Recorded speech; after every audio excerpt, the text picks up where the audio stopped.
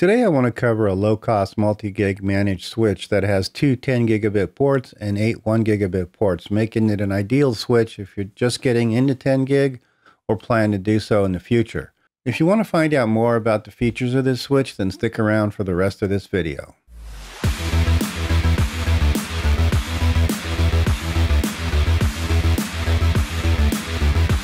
As I began to redo some of my networking and deploy more VLANs for better security, I found myself needing to replace unmanaged switches in a couple of my rooms with some managed ones, but I didn't want to give up having at least a couple of 10 gigabit connections for devices that needed the extra performance. Shopping around for managed switch was a bit of a challenge as they can get quite expensive, and all I really needed was something to aggregate items in each room. My goal was to keep the price down as much as possible and still have the performance I needed. Ideally, I was looking for something with 3 to 4 10 gigabit ports, but the ones I found were over $400 and I didn't really want to spend that much. In my research, I ran across this Netgear GS110EMX, which is an 8-port managed switch with two 10 gigabit ports at a much lower price point. It also came with different mounting options such as wall mount, rack mount, and some rubber feet to be used on a desktop application, as well as being completely fanless. Let's go through the hardware and then walk through the features and configuration. Inside the box, in addition to the device, you get the two rack-mounted brackets, some screws, and of course the power supply. Looking at the bottom of the device, we can see that the mounting slots that are used for the wall mount. It also comes with two rack mount brackets in the event that you want to mount this into a rack. For my particular application, I was going to sit this on a shelf in an entertainment center, so I'm going to use the included rubber feet. If we look at the rear of the switch, there's only a power connector and a ground lug along with the K slot. On the front of the switch, we have the 8 1 gigabit ports and the two 10 gigabit ports, all of which are managed ports. Now that we've seen the hardware, let's go through the interface and cover some of the features. To launch into the interface, you're going to need to type in the IP address. You can get this a couple of different ways. The first way is to look in the DHCP section of your router, or you can download the Netgear utility, which will search your entire network for any Netgear devices. For purposes of this video, I'm going to use the utility to locate the switch, and then click on the admin button to launch the admin interface. To log in for the first time, use the default password. And once you type that in, you'll be prompted to change it. As I've logged in before, we're not going to see that screen. Now that we're in the configuration screen, we can see that there's 4 main tabs across the top, and each has a submenu as well as categories on the left-hand side. The first section of the switch has all the switch information. It has the name, serial number, MAC address, firmware version, DHCP mode, and network information.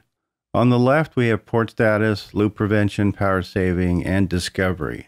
Under maintenance, we have device restart, factory reset, firmware update, and save configuration, which is important once you get everything set up the way you want, and the restore configuration in case you have to reset and restore using your backup file. We'll skip over the monitoring and multicast tabs and jump to the link aggregation section where you can configure your link aggregation. I've never been really impressed with link aggregation, but it's nice to know you have it in case you want to give it a try. Next, we have the VLAN section. I'm going to skip over the port-based and go straight to 802.1q, which is the one I use most of the time, and is pretty much an industry standard. We'll jump down to advanced. This is usually off by default, so if you're going to set up VLANs, you're going to need to enable this section first. Once you enable it, you can see the port groupings, which by default are all the ports set to VLAN ID number 1. To add a VLAN, I'm going to type in 80 in the VLAN ID box and hit Add button, and as you can see, the VLAN appears with no ports next to it. By clicking the VLAN membership, we can see that all the ports are untagged for VLAN 1, which is the default configuration. If I go to the top and select VLAN ID 80, none of the ports are selected for this ID. So we need to change all the ports that we want to assign to ID 80 to untagged by changing the state of each port. In addition, because I've designated port 10 as my uplink back to my router, I have to tag port 10 as a tagged port as well. This allows port 10 to pass all the traffic through, whether it's tagged or untagged. Click Apply to save your changes. Next, we need to go to the Port PV ID tab and assign the VLAN ID to each port that we want to change. In my example, I'm going to select port 1 through 5, type 80 in the ID block, and then select Apply. Now we can see the hardware port assignments. Looking back at the VLAN configuration, we can see that the ports have been set up on VLAN 80. However, if we look at this, we can see that default LAN or VLAN 1 also has ports 1 through 5 as members, which is not correct and not what we want. As these are dedicated ports to the VLAN 80, we don't want any other traffic going through these ports. We need to remove these ports from VLAN number 1 so that there'll be isolation that we're looking for.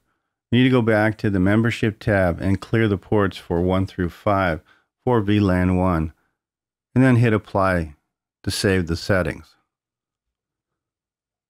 Once again, if we go back to the VLAN configuration screen, we can see now that the ports are correctly assigned to each of the VLANs.